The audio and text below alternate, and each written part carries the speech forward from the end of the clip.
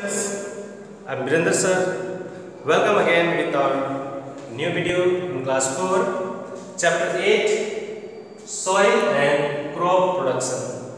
Soil and crop production. Okay. Soil is the most important renewable natural resources. You cannot imagine our life or a living being's life without soil. We are dependent on soil only. Okay. Because from soil only we get plants and whatever we eat, eatable things. Okay, grown on soil. Okay, and plants also needed nutrients and moisture, and these nutrients and moisture plants also getting from the soil only. Okay, so here first thing, how is soil formed? So soil is formed due to the process of weathering. Due to the process of weathering. Weathering means what? In our India, weather also changes day by day. Yes, sometimes we feel very hot. Sometimes it's raining very much. Okay, so these mountains, because of this rain and heat, it's become loose. Okay, and slowly it started breaking in small particles. Okay, and these small particles become soil.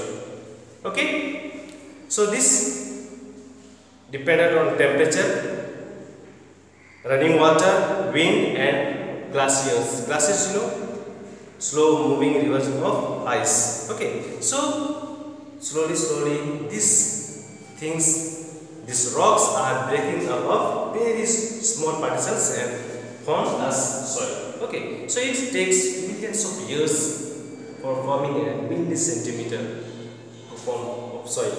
Okay, so next, types of soil. Here generally we can see in our country 5 types of soil. Okay, layers of soil are not similar at all the places in our country. Okay, so here we have 5 types of soil: alluvial soil, black soil, red and yellow soil, desert or arid soil, and mountainous soil. Okay, so what is alluvial soil? So this is the most widely spread and fertile soil. Okay, it is found. Okay, so a large number of rivers coming the Himalayan mountains, and it's bring sand and some silt with them. Okay, so these rivers spread both sides of the banks and form alluvial soil. Understood? Okay, how is alluvial soil formed? Once more, this Himalayan mountain cross so many rivers. Okay, this coming number of rivers coming from the Himalayan mountains. So these rivers bring silt and sand with them. Okay, when it's having flood in this river, so both sides of the river, this spread that silt, and this fine silt are called alluvial soil. Okay, this is very fertile soil.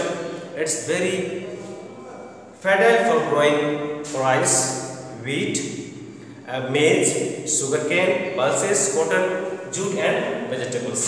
Okay, these alluvial soils are very fertile. Okay, among this all the soil, this alluvial soil is the most fertile soil. Okay, next you will see black soil. So this type of soil is black in color. Okay, this black soil is black in color because it is breaking out of black plateau. Okay, black plateau, black mountains. Okay, when igneous rocks break, this produce soils of black color. Okay, black color. This black lava soil is good for producing cotton and sugarcane. This black soil is good for growing cotton and sugarcane. Okay, so this sometimes is called black cotton soil also. Why black cotton soil? Okay, because it's very good for growing cotton. Okay, so next is our red and yellow soil. Red soil develops on crystalline igneous rocks.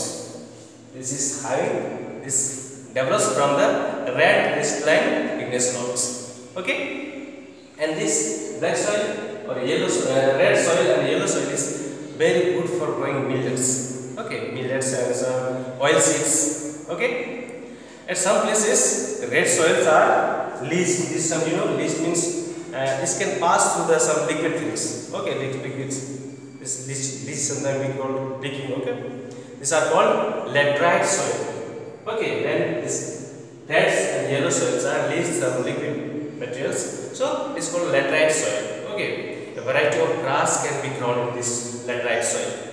Okay, so in this red soil, tea, rubber and tobacco we can grow nicely. Okay. Next is desert or arid soil. Okay. It is found in the western part of India. Sahara desert. Okay. Sometimes we call Indian desert also. No? Okay. It is in Rajasthan. Okay. So this is very scanty rainfall. In this desert area, we get very scanty rainfall and sometimes no rainfall. Okay. Whenever it has some part for irrigation, okay, here we can grow some wheat, okay, wheat and gram, okay, these things we can grow in desert area. Okay, next is mountainous soil. Mountainous soil. This soil we can get in mountainous or hilly areas. Okay, mountainous and hilly areas. Where there is hilly areas. So this soil is not very much fertile. Okay, this is like loamy and silty soil. Okay, so in this soil, generally we can grow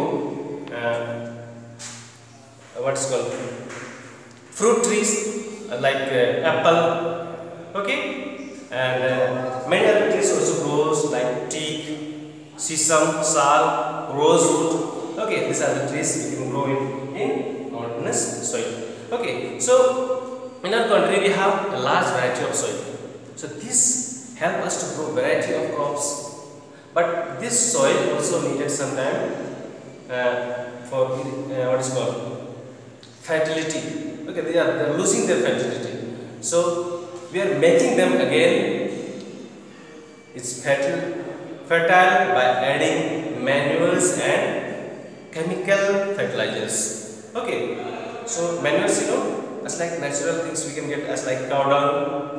Okay, some rotten things, these are manures. Okay, naturally we can get, and chemical fertilizers which are as like khad, as like DAP, urea.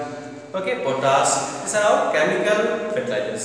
So for adding these things, we are making fertile again this soil. Okay. Next we see crop production in our India. In this soil, this kind of crops are produced. So here first we have divided these crops in two parts. Okay. First is food crops. Second one is cash crops. Okay. Food crops is what? These crops we are growing for selling purpose. Oh, sorry. Food crops is what? These food crops we are growing for our own use, for our eating purpose. Okay? These food crops we are growing for our own use, for our eating purpose. Okay? Just like rice, wheat, maize, millets, and pulses. Generally, these crops we are growing for our eating purpose. Okay? Sometimes we are selling, but most of the farmers we are growing for our own use. Okay, and another thing is cash crops. Cash crops means cash, cash for earning. Okay, money purpose. So these crops are growing for selling purpose.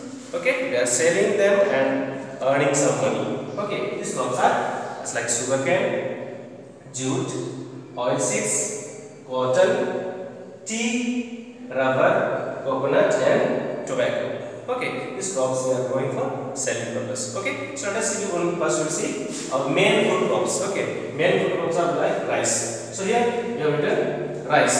Okay, rice is needed hot and wet climate. Okay, rice is needed hot and wet climate, and this rice are mostly in our India grown in these states like Assam, West Bengal, Jharkhand, Chhattisgarh, Bihar, Andhra Pradesh, Tamil Nadu, Kerala, Punjab and Haryana. We are growing in these states rice. Okay, most of these states. Okay. Next we will see wheat. Okay, so another food crops is our wheat. Okay, so wheat is growing in our cool and moist place in our India. Okay, cool and moist place where is moist. Okay, moist means numbing. Okay, so here in our India, in these states we are growing wheat. Punjab, Haryana, Uttar Pradesh, Madhya Pradesh and Gujarat. Okay, in this state mostly we are growing wheat. Okay, another food crop is millets. Millets, they are jowar, bajra and ragi. Okay, these all are all millets. Okay, these are jowar, bajra and ragi. Or these millets we are growing in our states like Rajasthan, Bihar, Gujarat, Karnataka and Andhra Pradesh. Okay, here India is the world's largest producers and consumer of pulses. Okay, pulses, pulses we are growing most of our largest producers and consumer. Consumer is what? Seller. Okay, we are selling our is our pulses. Okay, next is our main cash crops. Okay, main cash crops. Cash crops. Main cash crops is sugar cane. Okay, sugar cane. So sugar cane we are growing in Uttar Pradesh, Madhya Pradesh, Maharashtra, Bihar, Tamil Nadu and Punjab. Okay, this sugar cane is we are from this sugar cane we are getting jaggery and sugar. Jaggery means what? Wood. Okay, for this purpose, this wood purpose or sugar purpose we are growing this sugar cane. Okay, next we'll see our. Okay, so next cash crop is jute. So jute we can get in hot and wet climate of India. Okay, so jute is used to make jute bag, robes and carpets. Okay, so this good jute are growing for this purpose, for making bags, robes and carpet. Okay, so these jutes are growing in West Bengal, Assam, Bihar and Odisha. Okay, because already we have studied jute is grown in black soil. Okay, so West Bengal, Assam, Bihar and Odisha we can get black soil. Okay, so next cash crop is oil seeds. Oil seeds, oil from which seed we are getting oil? For vegetable oil, Okay, so these seeds are mustard seed, groundnut, linseed, sesame and sunflower. Okay, from these seeds we are getting vegetable oil. Okay, next is our cotton. Cotton is growing for making uniform, what's cotton? Clothes. Okay, so cotton is grown in Gujarat, Punjab, Madhya Pradesh, Maharashtra, Andhra Pradesh and Tamil Nadu. Okay, in these states we are growing cotton. Another one is tea. Tea is needed hot and wet climate for growing.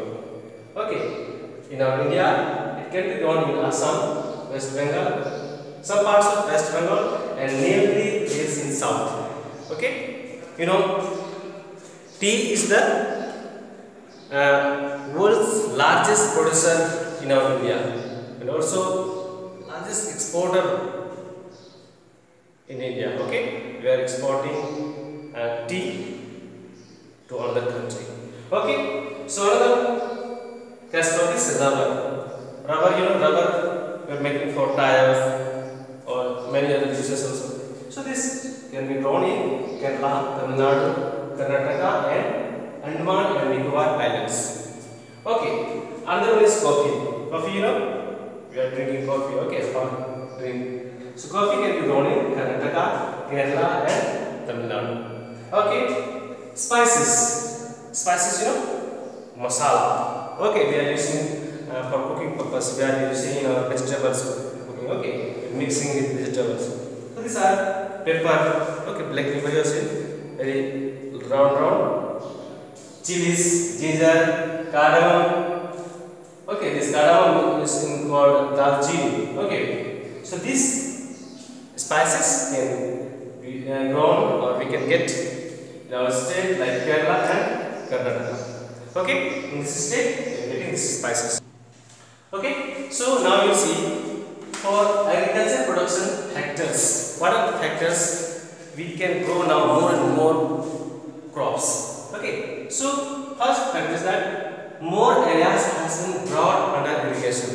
In our India, before there were no facilities or no canal for irrigation of field or no modern machines for our irrigation field. Okay, now more areas has been brought under irrigation.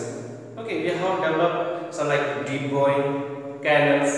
Okay, for our irrigation, field irrigation. Okay, another factor is that use of manures and fertilizers. We are using many modern methods of fertilizers. Okay, manures generally we can get little less nowadays, but fertilizers we have developed many types of fertilizers. Okay, and there is use of tractors and other modern machines for plowing or field, for preparing the soil. Okay, we are using tractors and many other modern machines. Okay, nowadays we are using, and another is use of high quality of seeds. You know, you have heard maybe hybrid seed. Okay, these are the high quality seeds. Okay, now from one seed we can do so many production. Another is green revolution. Green revolution is what? Now government has started green revolution. Means the government also is helping us for growing, for cultivating the farmers. Okay, these are called green revolution.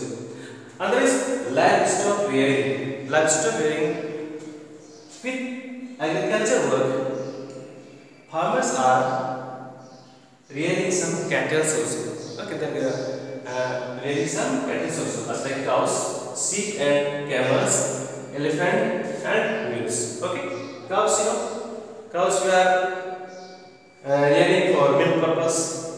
Okay, sheep for wool, and camels also for wool, and sometimes camels are pulling the cart. Okay, elephants also are tamed for carrying the log. Okay, wood log.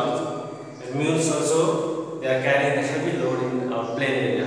Okay, so this was our chapter 8. I hope you have understood better. For better understanding, watch the video again and again and read the chapter in your book. Okay, and understand as they solve the question. Okay, thank you.